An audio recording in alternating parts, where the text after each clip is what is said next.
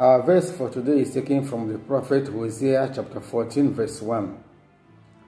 Return, O Israel, to the Lord your God, for you have stumbled because of your iniquity. Beloved in Christ, the prophet Hosea lived and prophesied during the reigns of kings Hosea, Jotham, Ahaz, and Hezekiah of Judah, and Jeroboam II of Israel.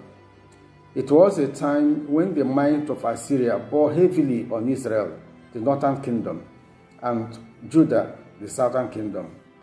While Israel and Syria formed alliance against Assyria, Ahaz, king of Judah, refused to join them. Rather, he submitted to Assyria as a vassal, and therefore he paid tribute to Assyria. But in the year 722 BC, the northern kingdom was eventually conquered and deported by the Assyrians. This was the scenario at the time of the prophet Hosea.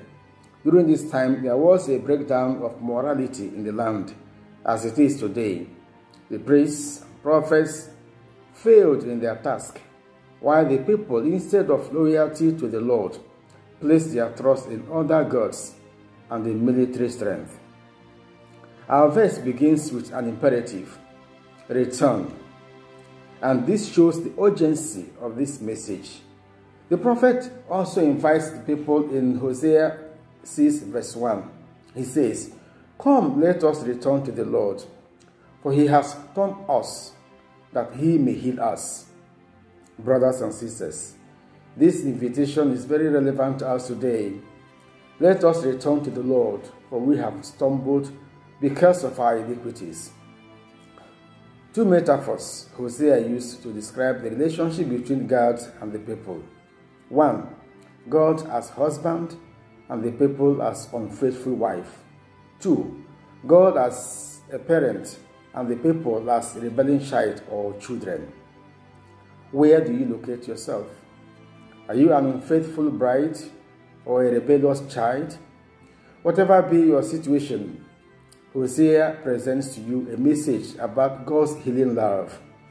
I will heal their faithlessness. I will love them freely. Hosea 14 verse 4. God is willing to heal and to love. Ours is to take a bold step to return. The voice of the prophet is calling you today. Return to the Lord. It is a call to conversion and repentance. And this is the central message of Lent. Many of us have left where we are expected to be as priests, as religious men and women, as married couples, or as singles. Like Israel of old, many of us have become slaves and vassals to Assyria.